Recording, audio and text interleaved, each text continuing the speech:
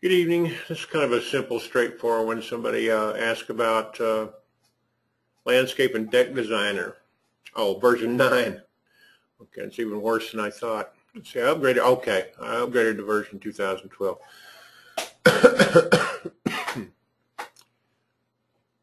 Yeah. Okay. This may not be much help to you, but like Lou said, I have all the titles.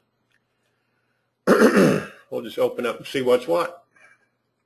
There's a new plan. And the only thing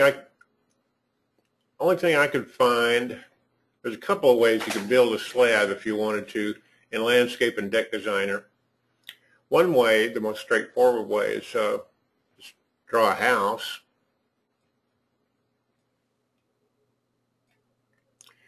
And let's see. Yeah, we'll look at the overview camera. And it kind of automatically puts a slab there, but it's just stem walls and so forth. And that's a virtual one. It's kind of automatic.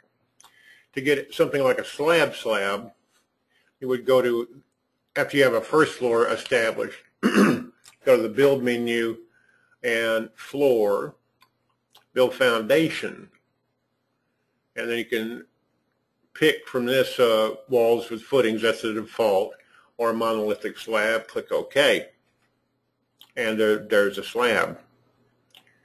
We'll look at it again in an overview. So there's your monolithic slab seen in an overview camera, as opposed to the stem wall and footings and so forth. And that's it. That may not be what you want, but you didn't say what you wanted, so I'm just showing you what's available. There's not even a dollhouse camera in Landscape and Deck Design, just a glass house. I guess you could look at it that way. There's the monolithic slab, there's the house. Okay. The only other thing I can think of, we'll go back up to the first floor, is the excuse me, terrain tools, and it draws a feature. Let's take a look at that. Now, features by default come in with a material of concrete. There's that feature, and this can be in this dialog. You can give it a height, let's say 6 inches, and make it 8 inches thick. That's about the closest thing you can get to in a slab in Landscape and Deck Designer by using a terrain feature tool. I don't think Landscape and Deck, yeah, I can't make that into a curve, an arc, I mean. There's no line to arc tool like in some of the other titles. But if you wanted to curve it and so forth, you could use, excuse me, the break line tool and grab that. You get the idea. That's the break line tool, left click, and left click on the line or the edge. I guess you could make a curve that way. I'm not going to go through the tedious process of putting lots and lots of breaks in there to curve that up. But that looks like a slab, and it could serve as a slab. Nobody would know but you that it wasn't a slab, but it's a terrain feature. But that's about all I could figure out in Landscape and Deck Designer. I don't see any other tools up there.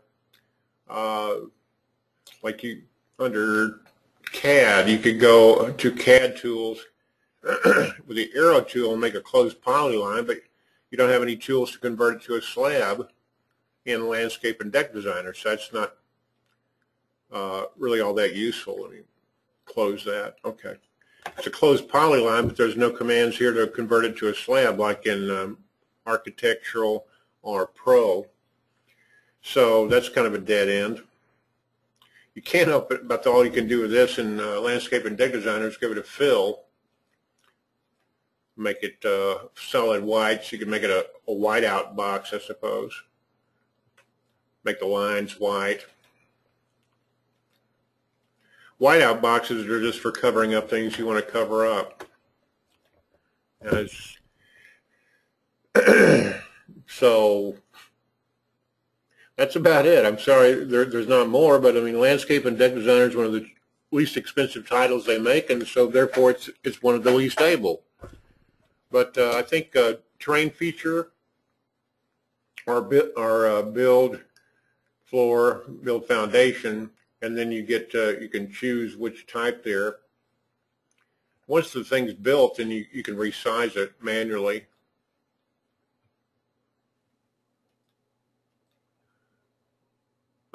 built a roof over it. I'm sure it'll look kind of funny. Yeah, there's that slab. So you just automatically wanted to build a roof over it. So this isn't a tutorial about everything under the sun, moon, and stars with landscape and deck, but just that terrain feature is the only thing I can think of. Or you can build a slab using the foundation tool and assign it stem walls with footings or monolithic slab with footings. That's about it. Sorry there's not more functionality, but that's the functionality that you paid for. Thank you.